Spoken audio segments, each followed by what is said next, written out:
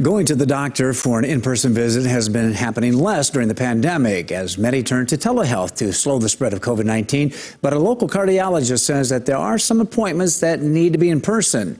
In tonight's Health Beat, KETLELAND's Sophie Heidemann talks with a local couple who attended all of their appointments throughout the pandemic. Oh yeah, how have they been running? Paul and Darlene Mueller are both cardiology patients with Sanford Health. Darlene found out she had AFib during an appointment for Paul, who has congestive heart failure. They told me 2 years after I had that heart failure that I probably only had a year and a half to live. Well, I'm still here by the grace of God and the help of the doctors and nurses. After experiencing various heart issues, Paul had an LVAD put in last year.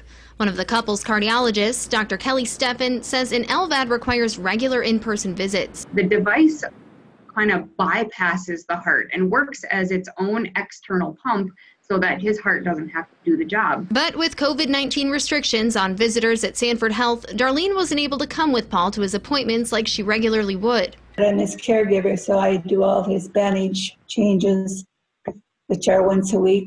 And so I have to know kind of what's going on. I don't know everything that he knows about it, but yeah, so that's why we're a team. I've never seen them not together in all our years following them. And so when we had to put restrictions on visitors, especially during office appointments, it made it difficult for them. While tough, Paul still attended his appointment and says he hopes others won't postpone important care due to the fear of the pandemic. I'm not concerned about it because I think they keep the place very clean and do what they're supposed to do. We have a lot of safeguards in place to try and protect people during their short visits in our office, and so I would still encourage people to come into their appointments. With Health Beat, I'm Sophie Heidemann. Sanford has since lifted visitor restrictions to allow one person to accompany you. Steffen says that if patient is concerned about being seen in person, telehealth is still an option.